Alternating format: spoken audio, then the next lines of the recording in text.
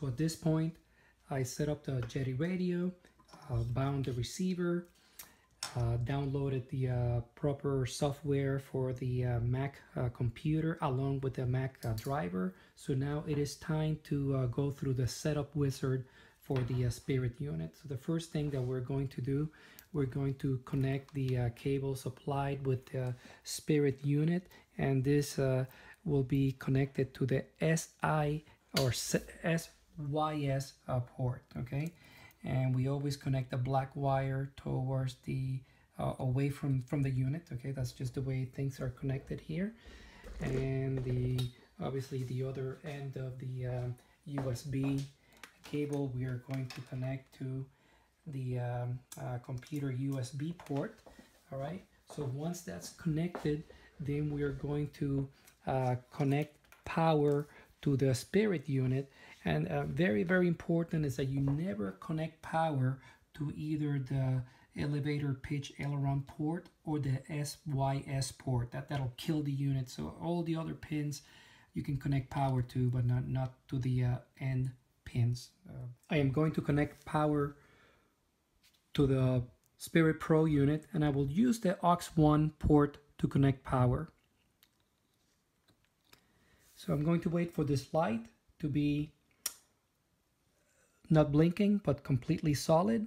So now that it is solid, it tells me that the unit initialized, and only after the unit has initialized, then that's when I can actually start the program. At least that's the way it works with the Mac. I don't know if it works the same way with the PC, but probably something similar to that. So let's start the program on the Mac. I'm actually just gonna bring this down here just to make things a little easier to see with the video.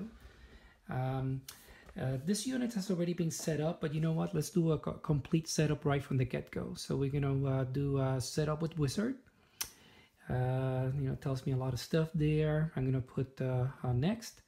We're using the Jeti X-Bus, so that's what I'm going to choose here. I'm gonna click on next, and here it tells me how to make the actual connections. Now, so this looks a little busy, but what it comes down to is that I have to connect this one single wire to the elevator pitch aileron port, to the actual to this port down here, not the one outside but the inside, and the red and black wires, they will go into the RUD port towards the outside. So let's see how that connects here. All right. So again, the and by the way, all this is just a regular wire that I sort of split into two different connectors. Okay, this is just nothing special here. So the one single wire will connect, I guess, to the aileron port. All right, and we do it that way. Oops. And this black and red will connect to the RUD port. Okay, so that's how you make that connection. All right, so that's what we have here. And at this point, let's see, I'm gonna click on next.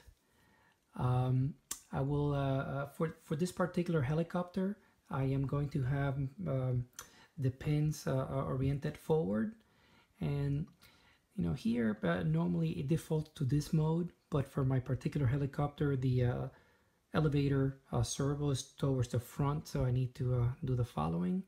And for the default for the model, I can just leave it at default, but since I'm going to use MSH Protos Max, I might as well just use that. It just sets up some gains. By using the actual helicopter preset, it sets up some gains that are better as a default than the default helicopter option. At this point, this is where I connect where I set up the servos. So I'm using high quality servos. So I'm using just a regular pulse rate of cyclic for the 1520, and the frequency, that's the highest, that'll be 333.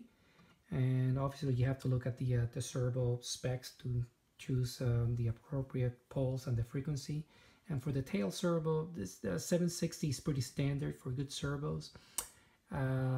My servos are the experts. They actually go to 800 hertz refresh rate, and so 760, that's the max. I'll leave it there. This down here kind of tells you how the servos are connected. So rudder is always 4, elevator is always 2, and then it's up to you where you put the 2 left and right cyclic servos to channel 1 and channel 3. I'm going to click next. This point, I am going to disconnect power. I don't like to connect the servos while everything is powered up, so I'm going to disconnect power. I'm going to connect the tail servo to channel 4, and again these are all black wires, but you can tell that there's a negative here, so that should be what the actual black wire should be. I will connect that to 4. I already decided that this was going to be servo number 3, so servo number 3 goes into the 3 slot. Elevator is always 2, and that'll go into slot number 2, and the servo is number 1, and I will connect that to the number 1 slot. I guess channel 0, that's for helicopters that use 4 cyclic servos. Like the only one I can think of right now off the top of my head is the Velos, but normally we don't use this channel 0 other than maybe for power or whatever. I am also going to connect the other end of the this wire, for the receiver. I'm going to connect this to port number 7, or E2. That's the one I usually use for the Spirit. And now finally we're going to connect power. All right, now that all the connections are placed, I'm going to connect power. And oops, I connected the wrong way. There we go. I'm going to wait for the light to be completely solid. So in other words, let it initialize. And now that it is initialized, now I'm going to connect again. So this is still in part 4. So we're connected. We can go to the next step. For this next step, we're going to go to layout. See, there's always 2 channels are unassigned. That's the throttle and the banks.